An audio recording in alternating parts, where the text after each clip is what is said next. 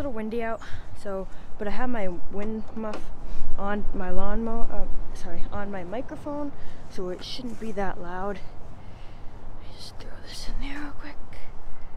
Right, so this is it right here. Pretty darn clean. This is not a brand new lawnmower. I added this yesterday, actually. Just came in the mail. It's pretty straightforward. I'm just gonna do a quick walk around. I don't know why it says the 01. I feel like that's the year, but apparently you could only buy this specific lawnmower in 2004, not 2001. But I gotta figure out that. He never really said anything. You got your throttle right here. Goes all the way down. Clicks into place and goes all the way up. Your choke.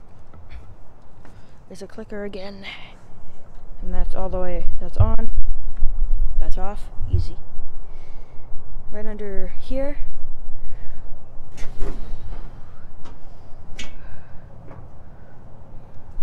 Under the hood, you have your 18 horsepower engine, your light connection up there, your battery right there, and all. Whoa. Sorry guys. My stand was not tight, I guess, and all. Wow, this is not good. Sorry guys.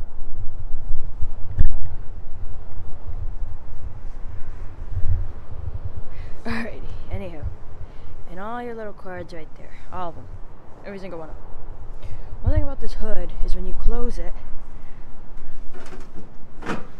that end is in, but really this end is like bending. Then you really gotta pull on it and then push this in with your knee so it gets right on those grooves. Lift up your hands and just hammer down on it a little bit. No mower deck under there, as you can see. Absolutely nothing. A little dent in the bumper that was from the previous owner. Obviously it's winter. There's still some snow. It was just in the trailer. If you guys watched the previous that trailer review, then you would see this in it. I have my Easy Rider steering wheel knob on here. This is a very nice knob as far as it goes.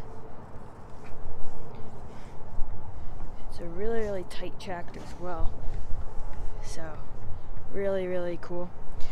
This would be a if you like push it in, you could go reverse with the mower deck engaged, which this is your PTO here. You have your key insert. This is a very tiny lawnmower key.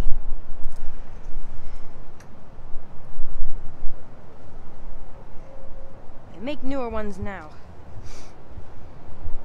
Again, the beacon light did not come with it. It also does have a 12 volt, which I have my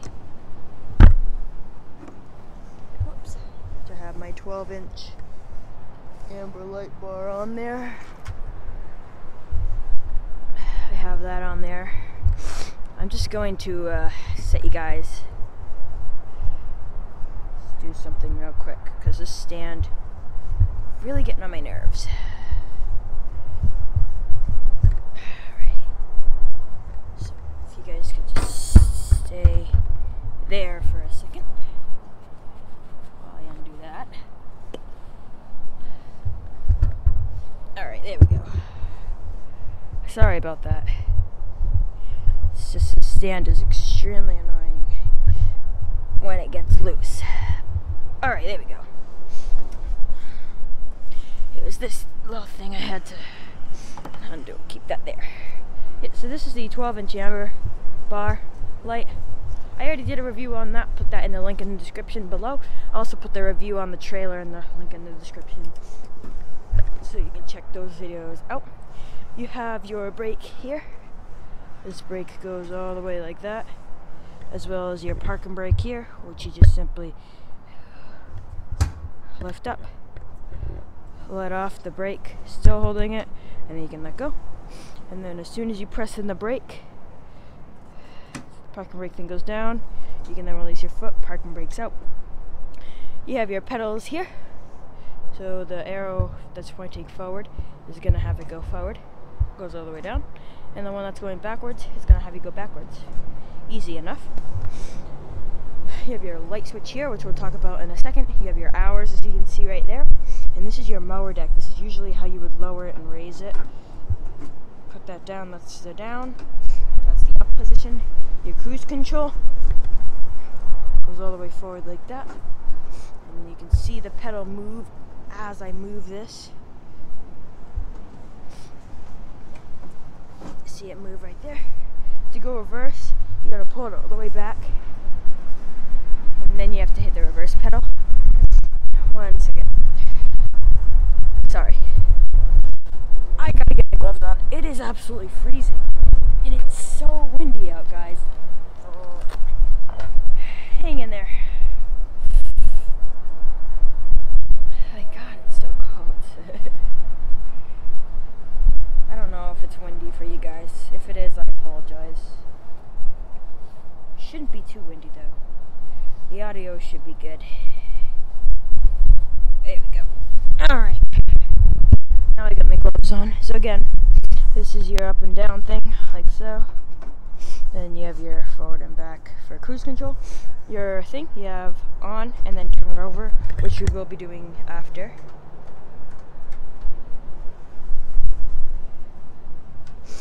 Alright. That's really it as far as like around the lawnmower. You have your roller, push that in, pull it out to roll it, really easy. Your trailer attachment right there, bit rusty. As far as the light goes, if I just turn the key to put the power on, your front lights, they don't have to stay on. They're used by a switch. Now some lawnmowers, you don't have a choice, they have to stay on. So once I flip that light switch, our lights are gonna come on. I might put LEDs, to be honest. Might rewire the lighting system and put some brighter lights in there. So we can match with our amber light here. But yeah, 12 volt works, as you can see. Powering this little button. But if I do turn the key, it is going to kill the power, so your 12 volt's not always running. And if I turn it on, it just goes on like so. But that's something I added just for fun. It's also magnetic, so the back is magnetic, so especially good for a light like this. But there's already a review on the channel about this light that you guys can go check out for yourself. Just checking something.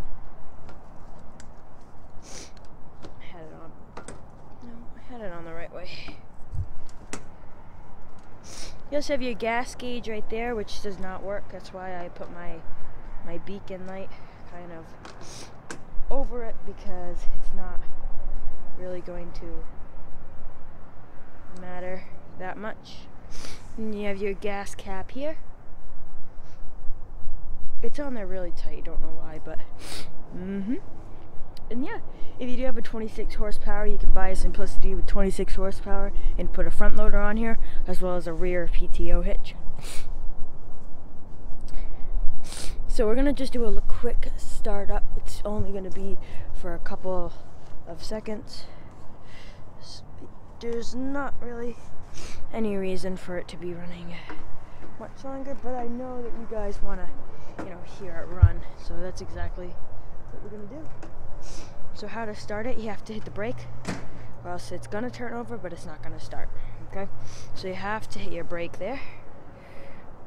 One thing before I crank it over.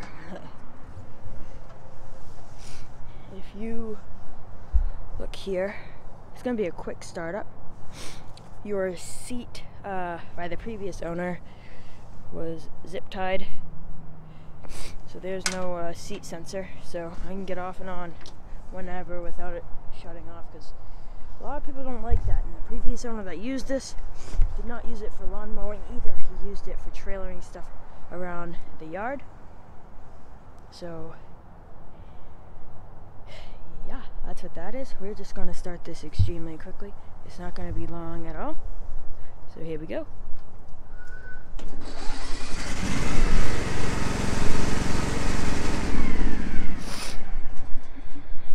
There it is. Starts up just fine. You do have to use a choke though, especially because it's really cold out, and it's been well, it's been out here for a while, so yeah. But yeah, simple, easy, and awesome. But yeah, but that's gonna be it. There's not a lot to this lawnmower. It's just a regular, simple, what you would think lawnmower, what you would expect. I hope you guys did enjoy this video. Consider subscribing. YouTube says over 40% of you guys that watch the videos are not subscribed. So if you do enjoy this video, consider subscribing. But with all that being said, I hope you guys do have a great day, and we'll see you later. Peace. Woo!